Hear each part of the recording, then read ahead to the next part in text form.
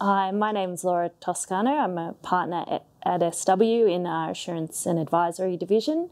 I've been with the firm over 8 years now and working in internal audit and risk management services for over 15 years. So in our internal audit team, we focus more on our key processes and reviewing controls in place for our key risks for our clients.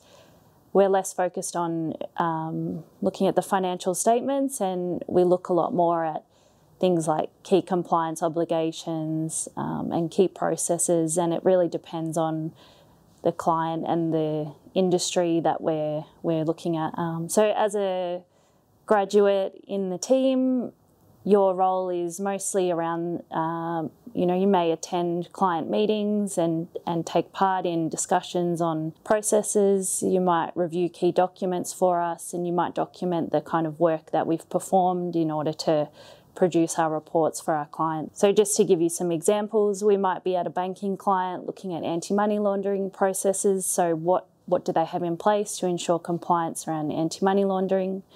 We have clients in the education space, so some of our university clients may get funding for research. What are they doing around ensuring that money is used appropriately? They may have obligations around their international students. And we have a number of private clients and government clients, so the work could vary from maybe a payroll audit, looking at contract management processes. You might look at procurement processes in place. So as part of the graduate program, you'll have an induction process, and you'll be with other graduates from other divisions to learn some skills that are useful to your career. And then you'll have a more tailored learning and development program that covers more specific content related to the internal audit procedures.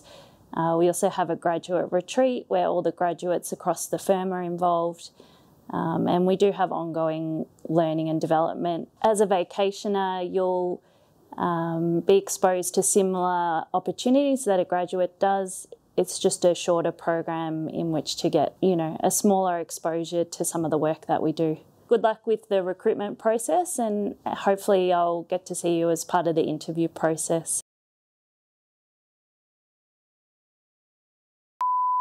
A recent memorable event I've had with the firm, we had a AAD retreat for a few days in Sydney. The whole division was in Sydney, and we had some great team events, getting to know people across the division.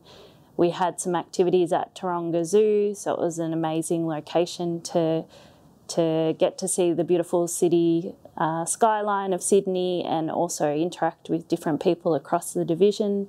And we had a really great evening with, we all dressed up and had some awards for some of the key performers and some funny awards as well for the team. So it was a very memorable event.